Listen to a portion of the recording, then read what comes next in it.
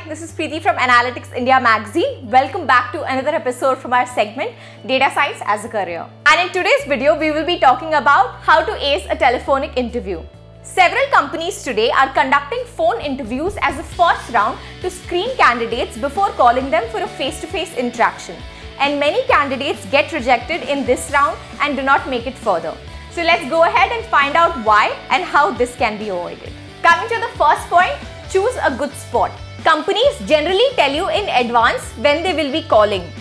Choose a room where you can speak without disruption. But if the call happens to be while you are working and are uncomfortable to take an interview call in your office, you can always request the recruiter for a time of your convenience. It is very important to be in your comfort zone to feel confidence. You do not want to be whispering on an interview call. Instead, talk without any inhibitions. Moving on, keep your documents ready. Keep a copy of your resume and the job description with you. The recruiter also will have a copy of your resume in front of him and may ask you questions like, walk me through your resume. Or, in 2018, according to your resume, you worked on this project. Can you describe it? At this point, you don't want to seem confused or unsure about anything written on your resume. So it becomes very important to go through your resume before you take an interview of any kind. Also, don't forget to keep a pen and paper handy in order to note down anything important. Moving on, using a cheat sheet. This is like the oldest trick in a book when it comes to telephonic interviews. One of the great advantages of a phone interview is invisibility. Prepare for expected questions in advance and jot down points on a piece of paper. Write clearly and legibly since you will be referring to it under pressure. Practice the answers to expected questions beforehand. This will help you get over your nervousness and seem confident. The most common questions that you can prepare for are, tell me about yourself. They are not asking about the story of your life. Instead, focus on the projects that you've been working on and what work of the company excites you. Coming to the next point, stability issue. This can also be an extension of the previous point.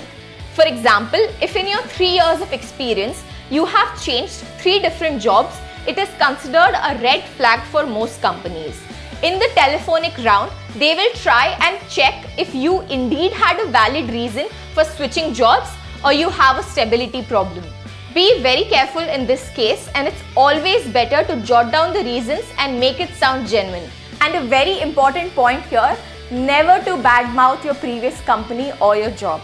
Not even statements like the management was disorganized. Do not do that, it gives a very bad impression about you. Whatever the reason may be, keep it genuine and pertaining only to you.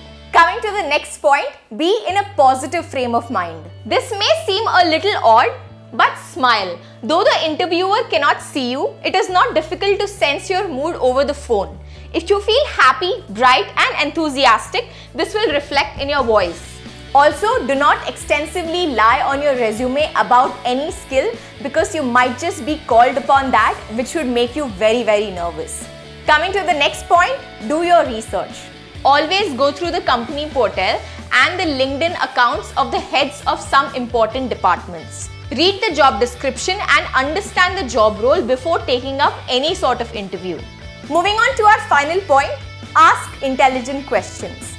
After you are done with your interview, your interviewer will typically ask if you have any questions. This is a chance for you to showcase your intelligence. You could ask questions on the role you are being interviewed for, company branding, or its strategy to beat market slump. And you can only do this if you've done the previous step of doing your research. Also, do not discuss salary. It is too early in the interview process to be discussing that. Now, how do you end a phone interview? At the end of the interview, always ask the interviewer if he has any more questions for you. If not, ask what the next step in the hiring process will be. With that, we come to the end of this video. Don't forget to subscribe to Analytics India magazine and follow this segment for everything related to data science as a career. See you soon. Bye.